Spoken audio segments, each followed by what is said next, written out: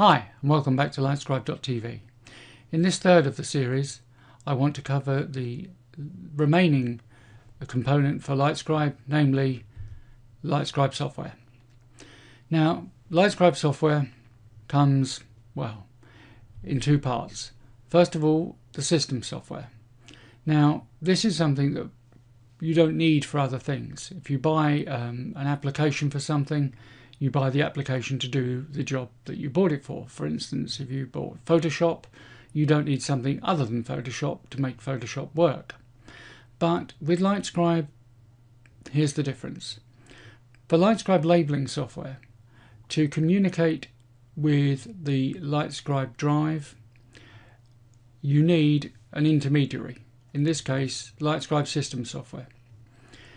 So the two parts you need for LightScribe are system software and labeling software. I'll discuss a little bit more about the system software in a minute. Labeling software can be free, and on my site, lightscribesoftware.org, you can download perfectly free the system software and the two free applications, the simple labeler and the LightScribe template labeler. Now if you find, as many people do, that the limitations of these softwares are too much for you, then you need to buy premium software. Now I sell on my site my LightScribe Toolbox. Now the difference between the software in here and, for instance, the template labeler. The template labeler, well, if I go back one stage, the simple labeler will allow you to put text on a disk. The template labeler will allow you to use numerous templates, but they are fixed. You can put text in the fields that are there, and you can change the images to the ones you want, but the overall look of the disk is fixed to the template. With the LightScribe Toolbox, the software will allow you to put text, images, anywhere you like on the disk, completely at your discretion, and to build up the label exactly as you want. In fact, if you can think of the design, you can design it with this software.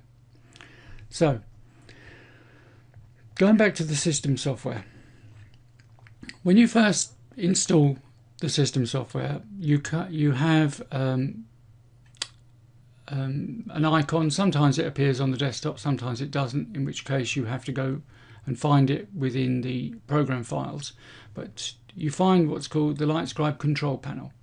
Now when you first open it, you'll get the screen on the left, and actually when you first open this, the where it says modify contrast settings, at first it will be the default, not enhanced.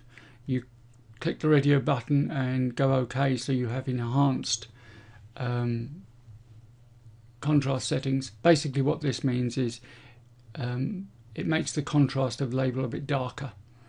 This used to be in the, well, I say good old days, in the days when LightScribe was first put out by HP. They used to have a separate utility to enhance the contrast, but they built this in after a couple of years into the system software. You set it and forget it. Once you've done this, it's done. You don't have to think about it anymore. So that's the first thing you do when you open up the LightScribe control panel. The next thing you need to do is go to the System Information tab and make sure your LightScribe drive appears, as mine does here, in the available drives. If it does not, Houston, we have a problem. You have a problem. Now, there are ways to overcome this, there's ways to fix this, and in some cases you are stuck. There is nothing you can do. I always say to people, if you get to this situation, send me an email and I will talk through the various things you can do to rectify this problem.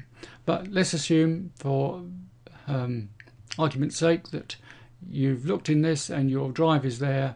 Then the labeling software, the system software has communicated with your drive. It's found out it's there, it recognizes it as a LightScribe drive, and you're good to go. So the next problem you may have is with Windows 10 or Windows 8.1. Now with these particularly the Pro versions. It's not everybody, but some people cannot get the system software to install. If you can't get it to install and recognize your drive, then even if I talk you through some of the things you can do, if it doesn't work, it doesn't work, and there's nothing you can do about it. If you can get it to work, in other words, if it does install, there are things we can do with the labeling software, because sometimes they won't install on Windows 10, but there are workarounds. In fact, on my site, LightScribe.tv, I've got 2 videos explaining how to install the simple labeler and template labeler on both Windows 8.1 and Windows 10 if it won't install the normal way. So there's something we can do about that. But if you can't get the system software to install, you really are, well, you're unable to use LightScribe. But let's hope that that's not your case. For most people it isn't. So, what do we need for LightScribe? We need a LightScribe enabled DVD drive, we need LightScribe discs, and we need LightScribe software. These 3 videos really have just been there to complement the first one of the overview of what's required for LightScribe. I put this together simply because it's sometimes for people easier to watch a little video than to wade through some text. The text will be usually at the bottom of the videos, if not on YouTube obviously, but on my site I will put a text version. So if you're not someone who really wants to watch a video more than once to pick up a point, then the text is there. If you want any more information on LightScribe, I cover lots of different things on my LightScribe.tv website, and also all my videos are on my user channel, LightScribe videos on YouTube. Thanks very much for watching, and I hope this has helped you make your decision for whether you want to go forward with LightScribe or not. I hope you do, because I think it's an excellent way of labeling, but I know I'm biased. Whatever your decision, thanks very much again. Bye for now.